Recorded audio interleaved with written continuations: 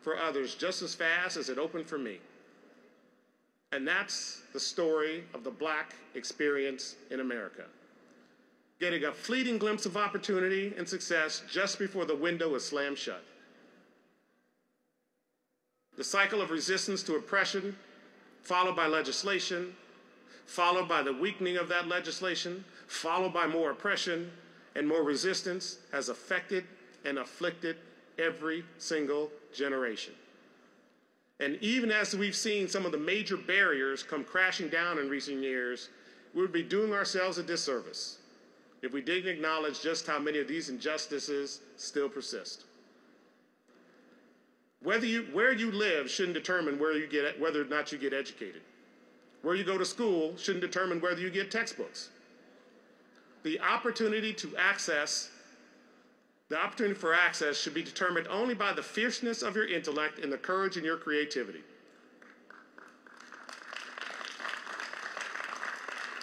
And should be fueled by the grit that allows you to overcome expectations that frankly weren't set high enough.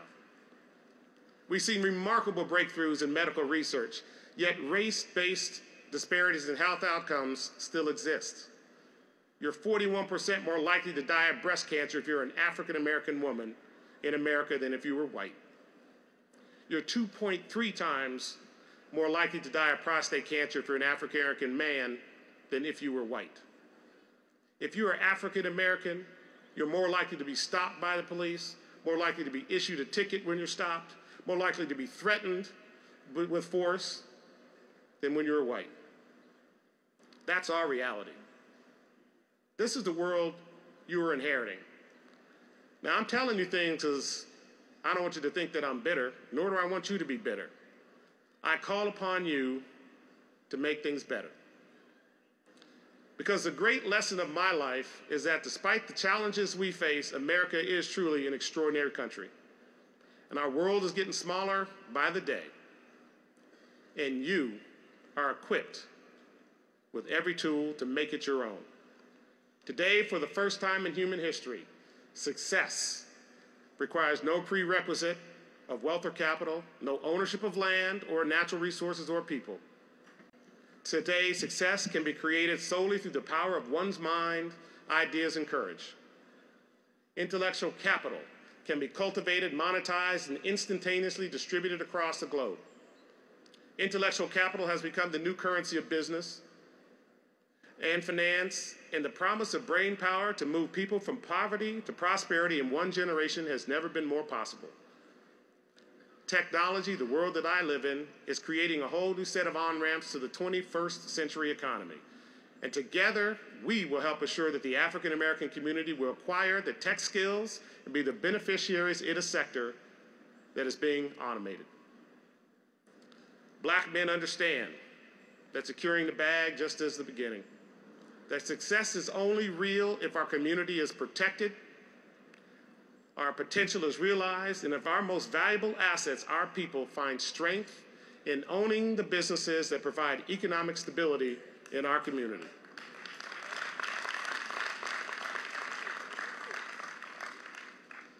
This is your moment, graduates. Between doubt and destiny is action.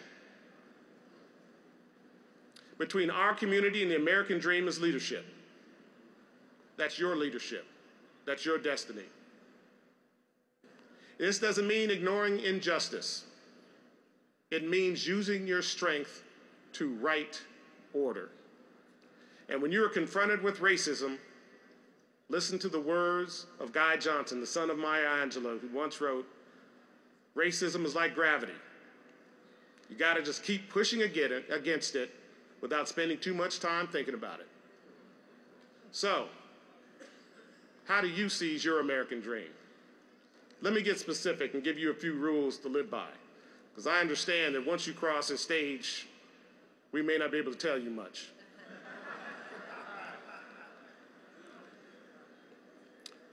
Rule number one, you need to know that nothing replaces actually doing the work.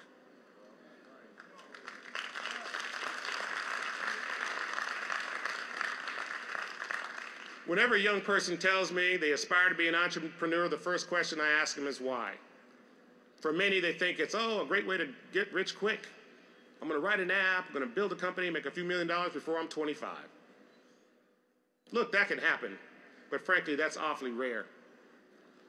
The usual scenario is that successful entrepreneurs spend endless hours, days, years, toiling away for little time, little pay, and zero glamour. And in all honesty, that's where the joy of success actually resides. Before I ever got into private equity, I was a chemical engineer. And I spent pretty much every waking hour in windowless labs doing the work that helped me become an expert in my field.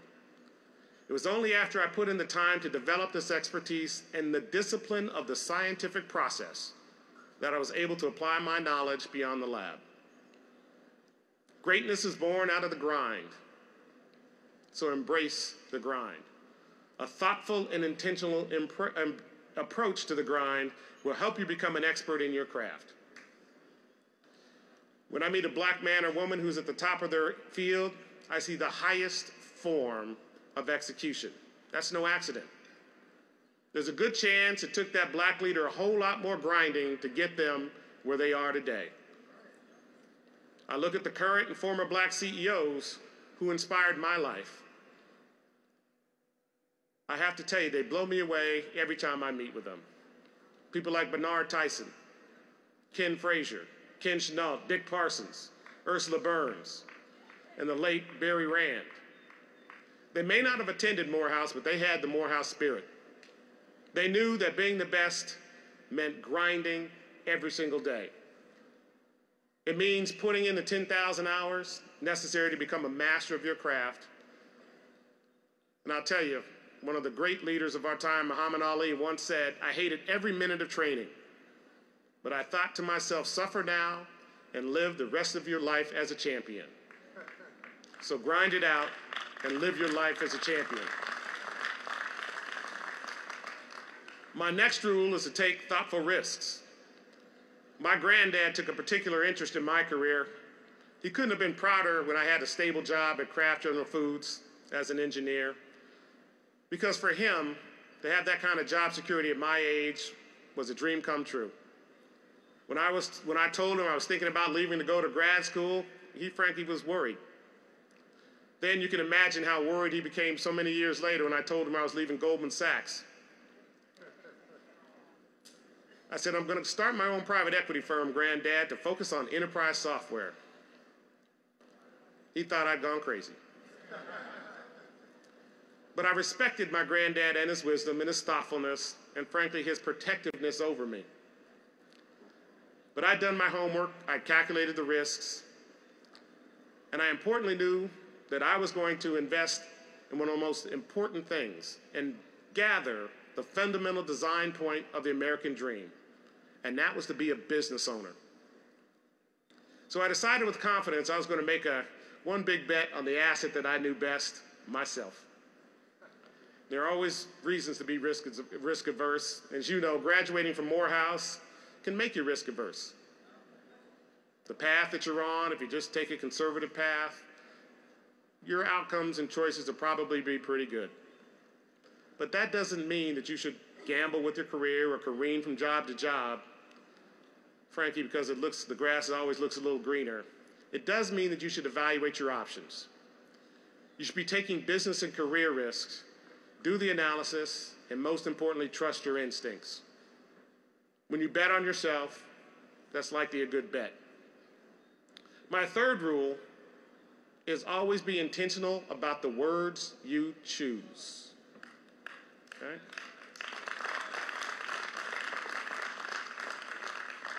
I know Morehouse has taught you all that what you say matters, and what you say carries with it enormous power. Be intentional about the words you speak, how you define yourself, what you call each other, the people you spend time with, and the love you create. This all matters immensely. It will define you. My fourth rule, which is actually my favorite, is to always know that you are enough. I mentioned that before going to investment banking at Goldman Sachs. I was working as an engineer at Kraft General Foods. One day I was at a meeting with a number of my department heads going through our divisional strategy and sitting around a conference table lining up what were the most important strategic imperatives. When I looked at those 6 initiatives, I was leading 5 of them. I was half the age of everybody in that room, and I know making a third of everybody in that room. And I said to myself, I'm either doing something really right or really wrong. And frankly, it was a little bit of both. So that became a lesson to me in realizing my worth and self-worth. It isn't just about salary, although that does matter. It's about demanding respect from others and from yourself. A realization and respect for all the skills and talents you bring to the table. When you have confidence in your own worth, you'll become the one to raise your hand for that next assignment. And it may be hard. That may mean putting in time on nights and weekends, and it also means you'll be gaining incremental skills and experiences that enhance your craftsmanship. And earn your respect through your body of work. Let the quality of your work product speak of your capabilities. Know that you are only bound by the limits of your own conviction because you are Morehouse men. There is no room on this earth you can't enter without your head held high. You will encounter people in your life, as I have, who will want to make you feel like you don't belong. But when you respect your own body of work, that's all the respect you need. In the words of the great Quincy Jones and Ray Charles, not one drop of my self-worth depends on your acceptance of me. You are enough. The 5th and final lesson for you all today is as follows. We all have the responsibility to liberate others so that they can become their best selves in human rights, the arts, in business, and in life. The fact is, as the next generation of African American leaders, you don't want to just be on the bus. You want to own it, you want to drive it, and you want to pick up as many people along the way as you can. Because I will tell you, more than the money, the awards, the recognition, the titles, we will all be measured by how much we contribute to the success of the people around us. How many people will you get on your bus number 13? We need you to become the elected leaders who step up and fix the laws that engender discrimination and set a tone of respect in our public discourse. We need you to become the C-suite executives who change corporate culture, build sustainable business models, and make diversity and inclusion a core and unshakable value. We need you to become the entrepreneurs who will innovate inclusively, expand wages for all Americans, and lower the unemployment rate in our communities. We need you to be the educators who set the standards and demand the resources to deliver on those standards and inspire the next generation. And we need you to invest in the real estate and businesses in our communities and create value for all of us in those communities. No matter what profession you choose, each of you must become a community builder. No matter how far you travel, you can't ever forget where you came from. You're responsible for building strong, safe places where our young brothers and sisters can raise children and grow in confidence. Watch and learn from positive role models, and they believe that they, too, are entitled to the American dream. You men of Morehouse are already doing this. I know. You own your own student government, in fact, sends students on a bus to underserved communities to actually empower young black men and women to seize their own narrative and find their own power in their own voice. This is exactly the kind of leadership I'm talking about. Remember that building a community doesn't always have to be about sweeping change either, but it does have to be intentional. You just can't be a role model sometimes. I'm cognizant of the fact that every time I'm in public, people are observing my actions. The same goes for you. Building community can't be insular. The world has never been smaller, but we need to make and help our communities think bigger. I've invested particularly in internship programs because I've observed the power of exposing young minds to opportunities that weren't in their neighborhoods so they can see what they can become. Help those around you see the beauty of this vast world. Help them believe that they too can capture that dream. And remember, community can be anywhere. Back in the 1960s and 70s, community was a few blocks around where I grew up. Today, you can create communities of people all around the world. Merging the physical and digital communities will be one of the great opportunities that you have and you will have in these years going forward. And finally, don't forget that communities thrive in the smallest of gestures. Be the first to congratulate a friend on their new job. Buy their new product, post it on social media, and tell everybody how great it is. And be the first to console them when they face adversity. Treat all people with dignity, even if you can't see how they're going to help you. And most important of all, whatever it takes, never, ever forget to call your mother. And I do mean call, don't text. Text don't count. So speaking of mothers, allow me a point of personal privilege to end with a story that speaks volumes about mine. Summer 1963, when I was just 9 months old, my mother picked me and my brother up and hauled us 1,700 miles away from Denver to Washington, D.C., so we could be there for a Morehouse man speech. My mother knew that her boys were too young to remember that speech, but she believed that the history that we witnessed that day would forever resonate and become part of the men that we would one day become. My mom was right, as usual. I still feel that day in my bones, and it echoes around us here at Morehouse. Decades after that cross-country trip, I had the privilege to take my granddad to the opposite side of the National Mall to celebrate the inauguration of the first African-American president.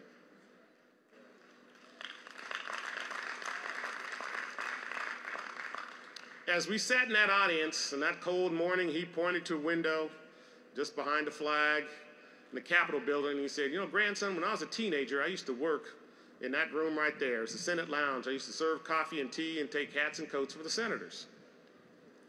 And he said, "I recall looking out that window during Franklin Roosevelt's inauguration."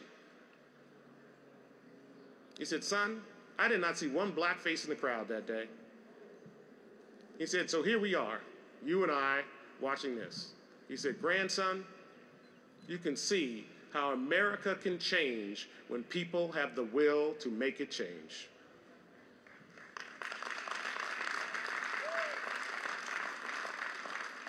The beautiful symmetry of our return to the nation's capital under such different circumstances was not lost on us. The poetry of time and soul that Lincoln called the mystic chords of memory resonated in both of our hearts. You cannot be a witness to history as I have or walk the halls of Morehouse as you have without profound respect for the unsung everyday heroes who generation after generation, little by little, nudged, shoved, and ultimately bent that arc of the moral universe a little closer to justice. This is a history and the heritage you inherit. This is a responsibility that now lies upon your broad shoulders. True wealth comes from contributing to the liberation of people. And the liberation of communities we come from depends upon the grit and the determination and the greatness inside of you. Using your skills and your knowledge and your instincts to serve, to change the world in only the way that you can. You great Morehouse men are bound, again, only by your limits of your own convictions and creativity. You have the power within to be great, be you, be unstoppable, be undeniable, and accomplish the things that people thought you never would. I'm counting on you to load up your bus and share that journey. And let's not forget what Dr. King said in his final moments in his famous sermon at Ebenezer Baptist Church. I want to be on your right side and on your left side, in love and in justice, in truth and in commitment, so that we can make this old world a new world. So graduates, look to your right, look to your left. Actually, take a moment, stand up, give each other a hug. I'm going to wait.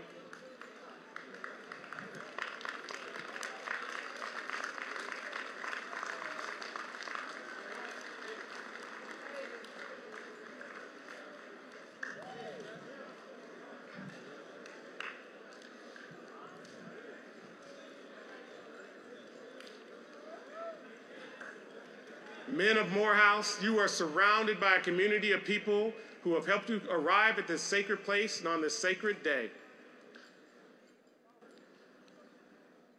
On behalf of the 8 generations of my family who have been in this country, we're going to put a little fuel in your bus. Now, I've got the alumni over there, and this is a challenge to you, alumni. This is my class, 2019.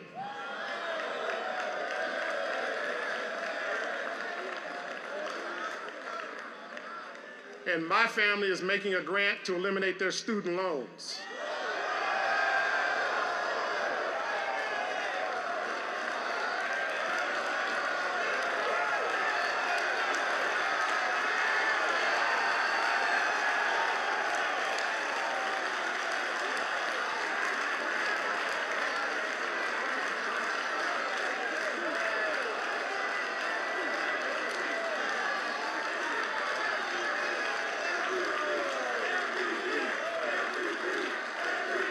Now, I know my class will make sure they pay this forward.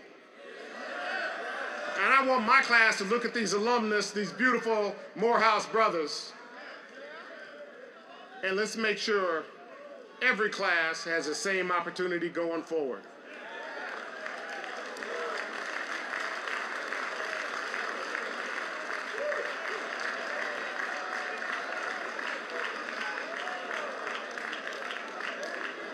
Because we are enough to take care of our own community.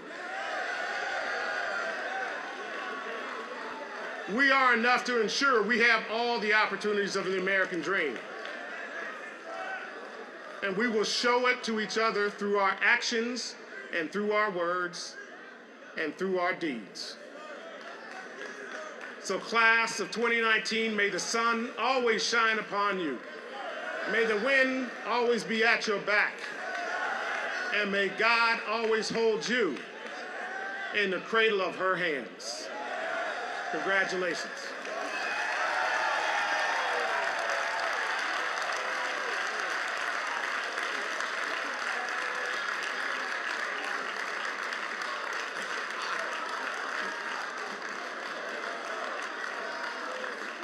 MVP.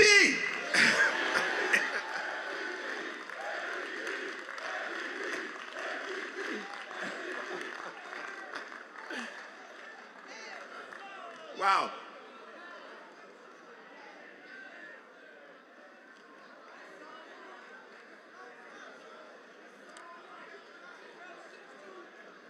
Dr. Smith. Dr. Smith, your words were inspiring. You exemplify all the lessons that you shared with us. Your generosity